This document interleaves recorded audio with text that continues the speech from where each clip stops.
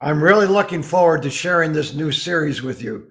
It's called Becoming a Dynamic Dual. And I didn't actually name this. A very good friend of mine, a hiking friend of mine called Bob, calls Sally and I a dynamic dual. And the reason he does it is that we complement each other. Her strengths, complement me, and my strengths complement her. And we've learned how to work together in and through Jesus Christ. And when you learn how to do that, you actually become a dynamic dual. That's what God designed marriage to be. It's very complementary, but most marriages are not in that state today. And a lot of people are confused on how to bring their marriage into that dynamics of what God designed marriage to be. And it's not complicated at all. It's actually very simple.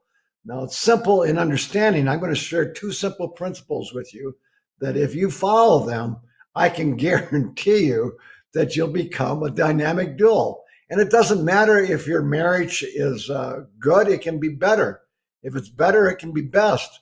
Some people's marriages need to be rescued from the rocks where they're at. That marriage too can become a dynamic dual. When some other marriages need to be moved off dead center, they're just plateaued. And it's sad because people come into the church and they see perhaps a good mental assent to truth, but they don't see people in love and working together. And that's the cement that really puts it all together. So I want to talk to you about how to take your marriage. And I'm going to be speaking from marriages that I've helped with these two principles. And they first originated with our marriage, Sally's and my marriage. It wasn't always a dynamic dual, D-U-A-L. Sometimes it was a dual, D-U-E-L. And we don't want that in your marriage. We want it to be what God designed it to be. So I'm going to start out by sharing probably the most tragic situation in my 40 years of counseling with people, working with marriages, helping to restore them. And the couple is Bob and Mary. When I share their situation, I want you to know that what happened to them is happening all across the country. And it's happening in Christian marriages, and it's happening in non-Christian marriages. It's not unusual. Now, their circumstances may not be your circumstances, but if I can show you the worst possible circumstance that I had to deal with in the past 40 years, or my wife and I, along with God, of course, because it's not Jim and Sally, it's Jim and Sally connected with God. So the worst circumstances we ever had to, and it became beautiful. It was restored. And I'm hoping when you hear their story and what it took with the two simple principles to bring it back to life as God designed it to be, that there'll be hope for you and that you'll desire to not only enter into these two simple principles that God designed, but that you'll share it with others, that you'll tell people, come to this series. And it's a 5-part series, by the way. So this is part 1 of it. And the title on this one is Two Simple Principles. And my thoughts are taken from John 15, verse 12. My prescription to heal you. This is what God's saying. My prescription, God's prescription to heal you, your marriage, the two of you, is this: love each other. And here's the big word: as I have loved you.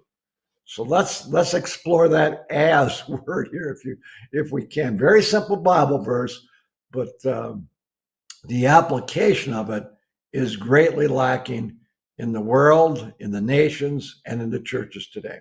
So I was at home early in the morning. I received a phone call from Mary, and Bob had been out of state, her husband at the time.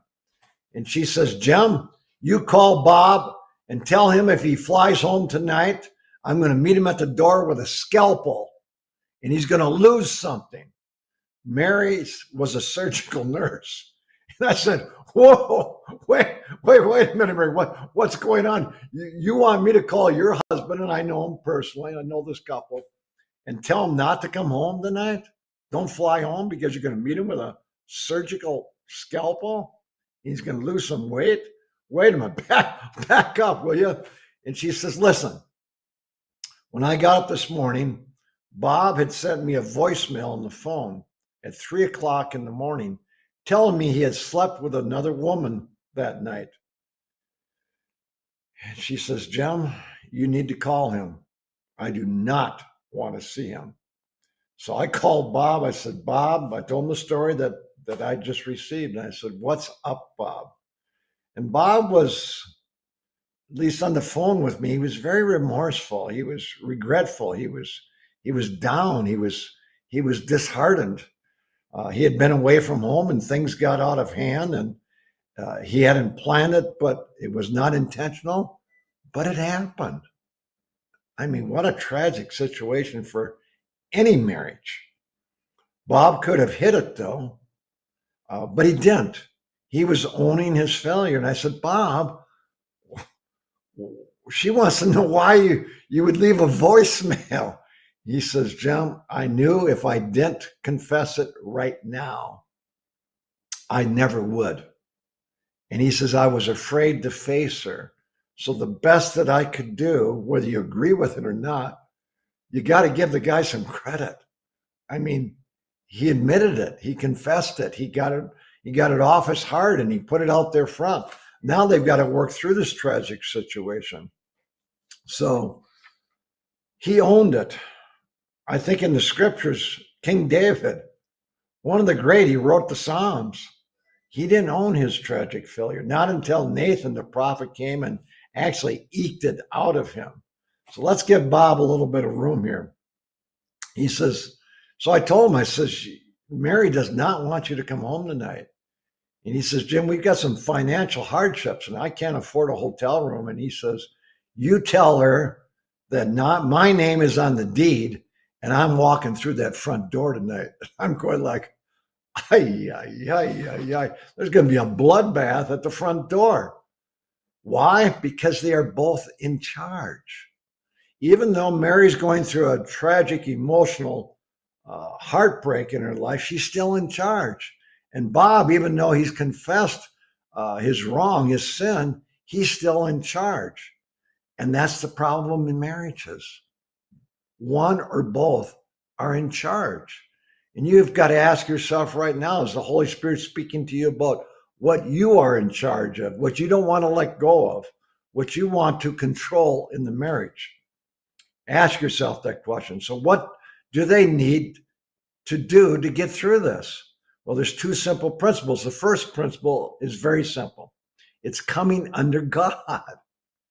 They need to be under God. The reason Sally's in my marriage is a dynamic dual is Sally remains under God. I remain under God. We filter everything through God. I always do what's best for her. She always does what's best for me. And it makes us dynamic. It's beautiful. It's lovely. It's what God designed to be. So number one, they need to come under God. Mary needs to come under God right now because our only safety and our only security is in God. It's not just in our knowledge of God's principles, but it's in putting ourselves under God with those principles.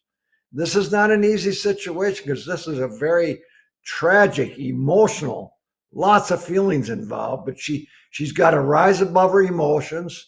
She has to rise above her feelings. She's got to rise above her victimhood and her hurt. And she's got to make Bob a priority. Yes, that's right. You see, Bob had not made Mary a priority. For Bob, his football, his hunting, his fishing, his golfing, his news is all competed with Mary for his affections. And Mary was on the bottom of the totem pole with Bob, and she knew it. And she's wrestling now with her emotions and her feelings. She wants revenge. She wants justice. She doesn't want to see him. She wants to lash out. She's disgusted and hurt and wounded. And all that's going on in marriages today. Now, it may not be with the same situation as Bob and Mary, but in your situation, all those are elements of what split up marriages and keep them coexistent or plateaued or on rock bottom. So will Mary follow God or will she follow her emotions? And so I was talking with Mary about that God was whispering to her conscience on what she is supposed to do at this particular time. So poor Mary, I mean, she's just crying out for her hurt, for her wound, for her victimization. And that's on one side of Mary. And on the other side is a still small voice saying, Mary, listen to me. I have a solution for your dilemma. Follow me, not your feelings, not your emotions. And most of us have desensitized our consciences to God because we don't follow those consciences very often. We ignore God when he comes and he knocks on the door of our heart, if I can say that way. And we have a choice every day. Every day God knocks on the door of my heart. Every day God knocks on the door of your heart. And he's always trying to direct us to improve our life, to bring it under his holy principles, to bring our marriages into oneness with him. And we always have that choice, and we can decide. And we can enlighten that conscience by reading God's word. That's why I read God's word, is to enlighten my conscience. So that when God knocks on the door of my heart, I know the choice that I'm going to go with. So I line up with God and his word, his truth, rather than what Jim Honberger thinks. And then when we start to recognize that, we need to act upon it, whether it's a simple situation or it's a very precarious situation, as these two have found themselves in. So God speaks directly to everybody's conscience. He's no respecter of persons. Isaiah 30:21 says, "In thine ears shall hear a word behind thee saying, Mary, this is what I would have you to do. Bob, this is what I'm calling you to do." And if we will filter that through our emotions and our thoughts, our revenge, whatever it may be, or in Bob's case, now his right to walk into his home and not go get a hotel, if we'll filter all that, then we can hear what God is saying. So what do you think God is saying to Mary right now? I would, if I could listen in on Mary's conscience between her and God, I'd suggest that God is saying, Mary, put down the scalpel. Put away your revenge.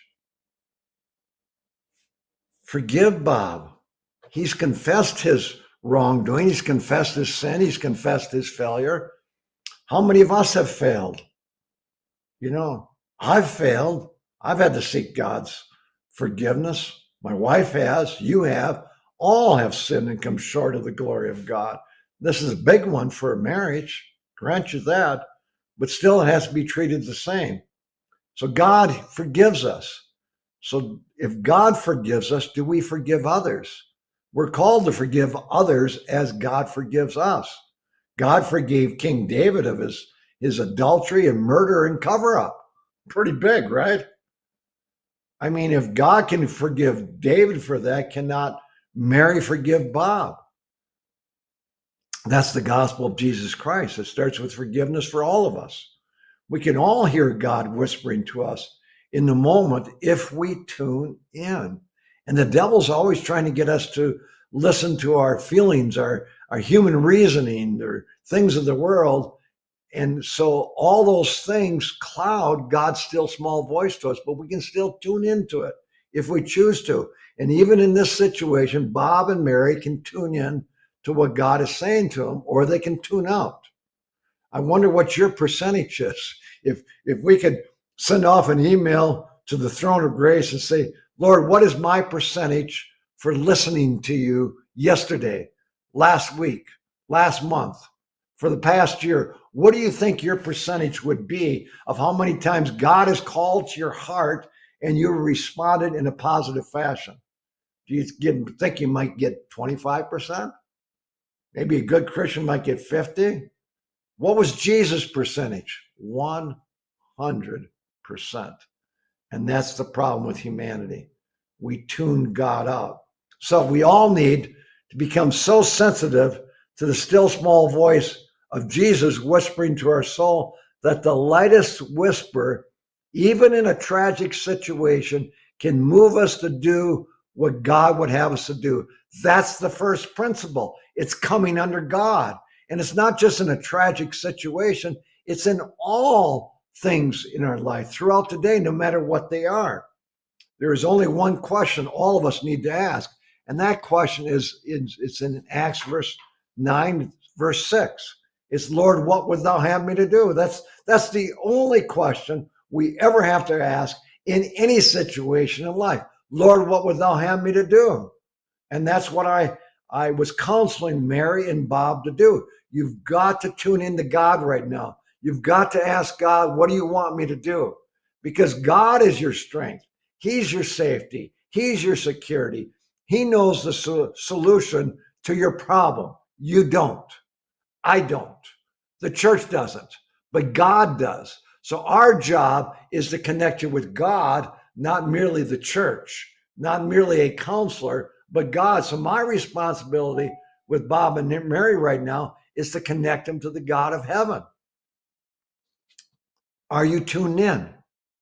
I can remember, I'm just diverse here just a little bit, but Sal and I came back from a month-long speaking engagement in South Africa.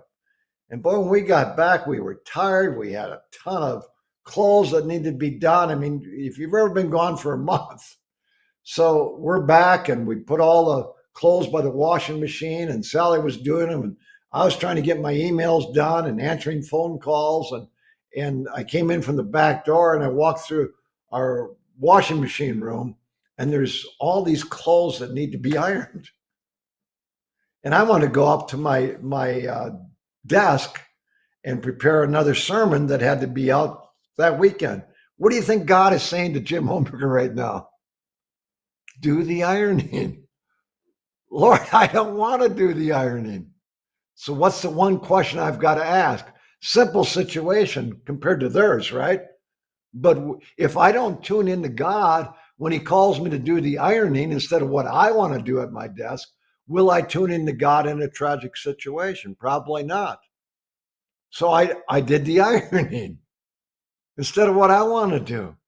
That's being part of a dynamic duel with God at the center of that duel. That's what he calls us to all day long. How are you scoring on that when God calls you? So what is God impressing upon Bob's conscience right now? He's probably saying to Bob, you need to say you're sorry, not just in a voicemail, but in person, face to face, eye to eye. She wants to look into your eyes. She wants to look at your confidence. She wants to see if there's true sorrow there. I'm sure that's what Bob is wrestling with God right now. He's probably saying to Bob, treat Mary gently. She's hurt. She's wounded. She's suffering. So Bob's struggle right now is whether he has a right to his home, which he does. His name's on the deed. It's his home. He's got a key to the front door. He can just walk through that front door. Or he can be tuning into Mary's struggle. So which one do you do in your marriage relationship? Are you demanding your rights? Or are you tuning into the other person's struggle? Which one is it? And the only question you have to ask then is, Lord, what do you want me to do in this tragic situation? So I'm sure God is asking for Bob to humble himself and to sacrifice his rights and to ask permission to enter the home before he just barges through it. So there's just that one question. Will Bob ask that question? Lord, so Bob is now flying home. Mary's home. So this is the first principle, coming under God. It's what Lucifer lost out on. Lucifer didn't come under God. He wanted to manage himself. Then Adam and Eve didn't come under God. They wanted to manage themselves. What about you and I? When we learn to come under God in all things, and our percentage increases, maybe you're at 50% of cooperation, God, maybe 75, maybe 80. God's trying to call us higher and higher and higher and higher. So we walk as Jesus walked, fully and completely dependent upon a power outside of ourselves. And that power is Jesus Christ. And we're guided by that through his word. It is giving ourselves over to that power. Will Bob and Mary do this? Because if they do, there's hope. There's hope for them. If they don't, they're going to go to the flesh. And you know what that is.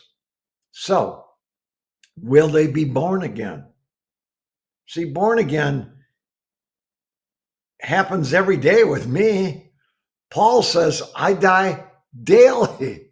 Every day I renew my commitment to say, come into me, Lord Jesus. Be my wisdom. Be my power. May I filter everything through you. Being a born again is a person that allows Christ to be in charge of their life instead of themselves.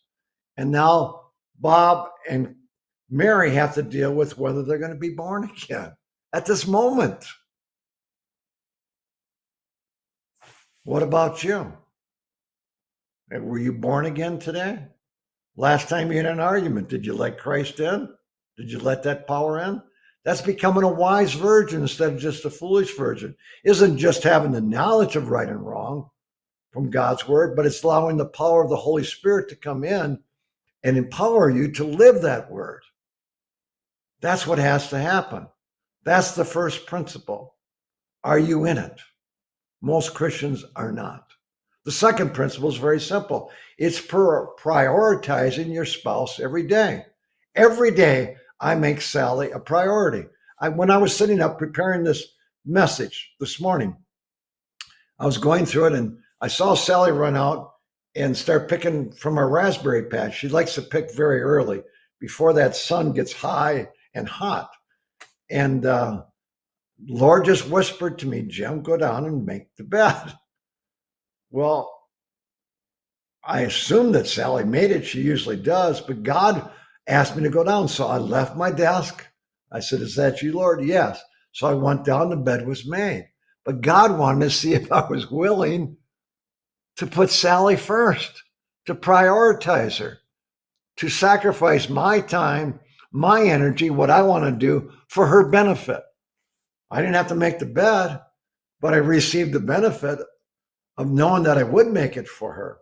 So these two principles, if they're combined together and if they're lived out daily, they will revitalize your marriage. They will empower your marriage, guaranteed. But it takes two of you to be a dynamic duo. So how does Mary need to prioritize Bob now? Love always puts the other person first. That's what Calvary is about. Father, forgive them, for they know what to do. Love put the needs of the sinner before the life of Jesus Christ. That's the gospel. That's how you become a dynamic duo in your marriage. You always put the needs of the other person before yours. Will Mary do that? Mary needs to put herself into Bob's shoes, not hers. You say, well, Jim, this is tragic. Yes, it is. But God always puts himself in my shoes first. Yeah. And that's who we follow as Christians. There's only one real way to show love, and that's by sacrifice. Mary, will you sacrifice yourself on the benefit for your husband right now? Ouch. Ooh. It's quite a calling, isn't it? Will you forgive him amidst your hurt? Now, not a month from now, but now, in this very moment. Jesus says, we forgive not 7 times, but 70 times 7. Otherwise, what he's saying is we perpetually forgive others. That's what he does for us. I wonder if I could look at my file in heaven, how many times God has had to forgive Jim Honberger. I'd hate to think of what the number is. Praise God, he's a forgiving God. Well, if we're his follower, we need to be forgiving people.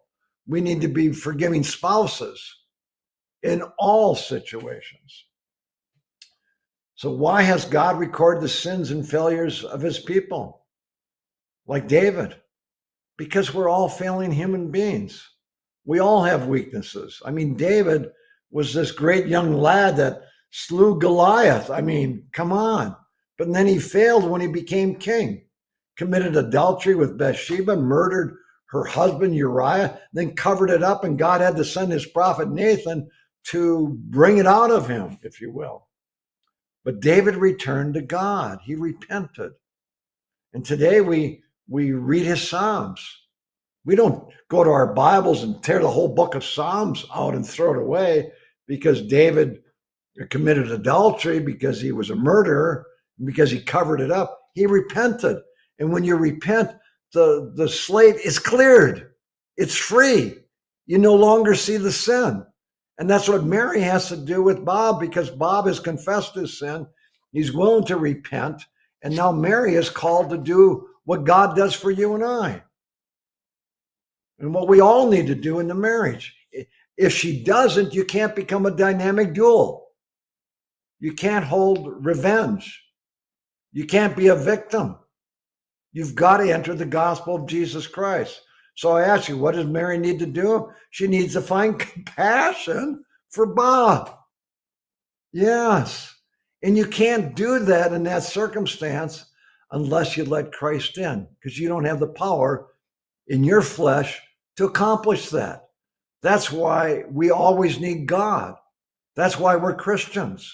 We need a power outside of ourselves to enable us to do what God calls us to, because these are difficult things in her circumstance. She needs to meet Bob at the door with an open heart, not a scalpel. And when I'm sharing this with her, I mean, she is really wrestling, because Bob's the big one at fault, not her. But God's calling her to have the compassion and to come under God. So she needs to prioritize her husband above her feelings, above her emotions. That's what a Christian always does. But that's what Christians are not doing. And that's why when the world looks at Christians today, they don't seem any different than the people in the world. No power. No power. If Christians could see Mary empowered in the worst circumstance of her entire marriage, they'd have to say, I want what she's got. I want that power. And that power is Christ in you. That's why Christianity is different than all the other religions in the world, because it has the only power source to enable you to live God's word. She has to be sensitive to her conscience whispering to her and cooperate. Is this easy? It's very hard. Yes, it is. But it can be done. So I have a question for you. Do you want to advance your marriage?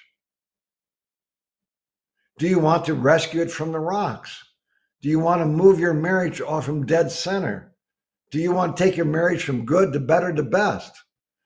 If you do, then you prioritize your spouse every day. And I do that with Sally. I was tested this morning. Go make the bed, Jim. I didn't have to make it, but I was tested. Will you put Sally before preparing for this message? Yes, Lord, I will. She's numero uno, number one. She's a priority.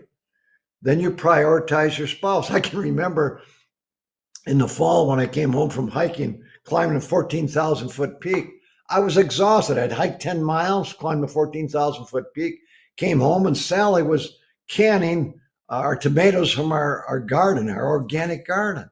I came in the house, I was exhausted. I mean, I turned 74 this year. That's quite a feat for a 74-year-old, by the way. So I sit down in my lazy boy chair, and I'm looking at Sally in the kitchen. There's all kinds of things. What is God calling me to do? Prioritize Sally. But I'm tired, Lord. Well, your wife is tired too, and she needs help. What does prioritizing your spouse mean? Only when it's convenient? No. So I got out a lazy boy chair and I started cleaning up the cans, and right in the kitchen I'm sitting in right now. And she just looks over and she winks at me, and she didn't say anything, but we're a dynamic duo. We work together. Most marriages are a dynamic duel, D-U-E-L.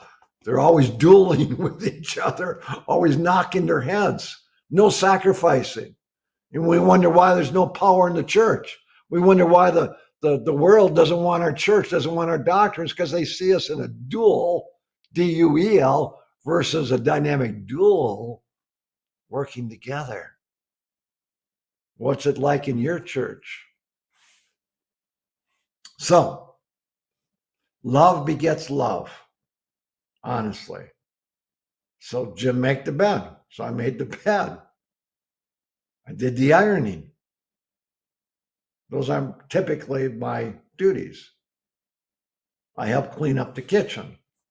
So what does Bob need to do right now? Honestly, no. He needs to be humble. He needs to be sorrowful. He needs to be considerate of what Mary's wrestling with. He needs to show concern and care for Mary, honestly. He needs to, yes, confess his sins. He needs to ask for forgiveness. 1 John 1:9. If you confess your sins, he is faithful and just to forgive us our sins and cleanse us from all righteousness. But he needs to confess that so Mary can forgive him and they can have a clean slate and they can go on with their marriage. He needs to give Mary an assurance of the future, that this is never going to happen in the future. He needs to make Mary the priority, not his need for a place to sleep. So he needs to listen to his conscience and he needs to act. And that's what you and I need to do every day. We need to listen to our conscience and act. And we read the Word of God because it gives us the principles for living. And then our conscience calls us to live out those principles. And then we filter all that and we say, yes, God, I'm your servant. I will do what you called me to do. So he's listening to his conscience and he needs now, not just in this moment, but the rest of his married life, he needs to put Mary at the top of the totem pole. Not his sports, not his internet, not his news, not his buddies. Mary needs to become numero number one if you're going to be a dynamic duel. So what happened? So this was the worst day of their married life. So Bob came to the front door and he could have just walked in, but he didn't. He rang the doorbell. What is he doing? He's asking permission. He's saying, can I come in? I'm sorry. Just with that simple act, he didn't just barge in and take the right of his home and say, I'm here. He rings the doorbell. He's got a key to the front door. Mary is standing in the kitchen with her scalpel. She put the scalpel down. She went to the door and she just stood there. And he rang the doorbell again. Both of them are doing what? Lord, what would thou have me to do? Acts 9:6. Isaiah 30:21. And thine ears shall hear a word behind thee saying, this is the way, walk ye in it. Both are coming under God. Both are making each other a priority. Their flesh is not ruling them in the worst circumstance of their marriage. Yes, God's going to win, not the devil. So Mary slowly opens the door and she looks at her husband. She looks right in his eyes. She wants to see if there's sorrow there. And Bob is standing there like a broken man. Just, he's in tears. His shoulders are drooped down and he's like a little puppy. He's just like looking at his wife, you know, and just his countenance is saying, I'm sorry. I blew it. I've hurt you. I want to make things right. Can we come back together? And Mary senses all that. Not even a word is exchanged yet. Mary senses all this and she begins to just cry because she sees the repentance in his countenance. She sees him pushing the doorbell, just standing there, not entering, waiting for permission. Not complicated, is it? Coming under God and making him a priority. And she puts her arms out just like that. They embraced each other. She forgave him. He confessed his sin. I got a call. That was Friday night. I got a call on Monday, and they told me it was the best weekend of their marriage. It almost brings tears to my eyes, because every marriage can be healed. Every marriage can be a dynamic duel with God in it, with God as the center and with making each other priority. Because if they will do that, if they will follow two principles and ask one question, what's the question? Acts 9:6, Lord, what would thou have me to do? In the two principles, they'll come under God and make each other priority. It's not complicated. It may stretch you because you got some old habits, and it works in all relationships. No matter what your relationship is, if it's in a family situation, if it's a friendship, if it's a church member or somebody at work, in all situations, this works because it's a principle. It doesn't just work in a marriage. After I became a Christian and believed in the Bible and put away my drinking, my smoking, my bad language, and all that, my older brother threw me out. He thought I was a nutcase. You're no fun anymore, Jim. And there became a wall between my older brother and myself. And I was praying to God on how to fix that. And we moved from Wisconsin to Montana in the wilderness. A number of years had passed, and my mother calls me and she says, son, your brother Carl has sold his home and he's going to be moving in a couple of days and he doesn't have anybody help him. I said, Mom, that's 1,600 miles. You want me to take my whole family and the cost of the gas to get in a hotel room in between and just can't somebody help him there? And my mother just said, my Roman Catholic mother, by the way, says to this Protestant, Bible-believing Protestant, just talk to your God. So what do you think God asked me to do? My brother thinks I'm a nutcase. There's a huge barrier between us, and I'm supposed to do all this for him? Really? But I've been praying that God would restore our relationship. So I went to my knees and the Lord said, go. So we arrived at his house, 7:00 at night, knocked at the door. He comes to the door. This is my Roman Catholic brother who thinks his Protestant brother's a nutcase. And he stands there and he looks at me. He looks at my wife. He looks at my two sons. What are you doing here? I said, Carl, we've come to help you. You need help. And we're not leaving until your other home is perfectly cleaned and ready for the new occupants, and that everything is put exactly where you want it in the new home. We are here to help you.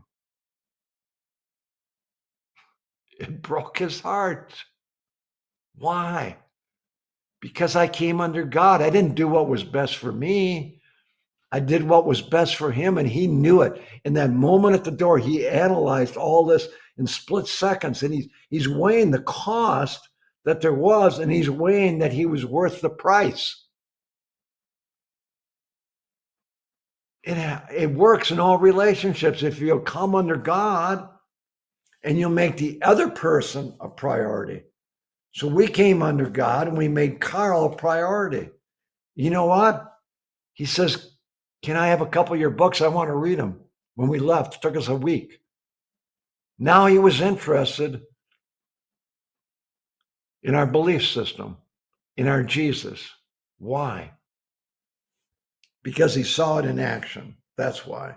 Because he had value, and we're willing to sacrifice our time, our finances, our whole family for his benefit. I'm sure God is whispering to you right now, this very moment.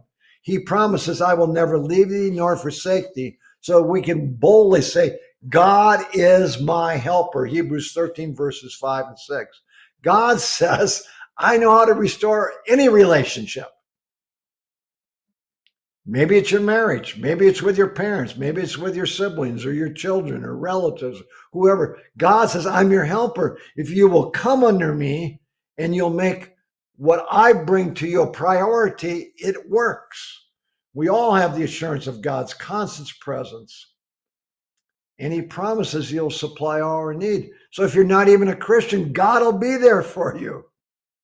You don't have to be a Bible-believing Protestant Christian going to a conservative Christian for God to be there for you. He's there for everybody in the world, regardless of where they stand. He says, I'm there for you. Let me prove my love for you. Let me show you the benefit of attaching yourself to me. And your past doesn't negate my love for you. Regardless how you behave, regardless of what you've been, regardless of your past, I'll still be there for you. I can remember when I graduated from high school and I wanted to go on to college, and I hadn't become a Christian yet. I hadn't even read the Bible ever. I was a party guy, and I couldn't get the money to go out of state to college. And I was working at a Standard Oil gas station. Richest man in the county drives in, big Lincoln Continental. He goes into the office, gas station office. I pump his car with gas, and a friend of mine drives up, Tom, his name is. He says, Jim, did you get that loan to go to college? I said, no, they won't give it to me. I can't go. And so this man, the richest man in the county, is listening to me talk to my high school buddy. And I come in and he hands me his card. He says, come and see me on Tuesday afternoon, 2 o'clock. So I go and see him Tuesday afternoon, 2 o'clock. He said, so you need help? I says, yes. How much you need? I told him. And he pulls out a checkbook, writes out the check, hands me a check,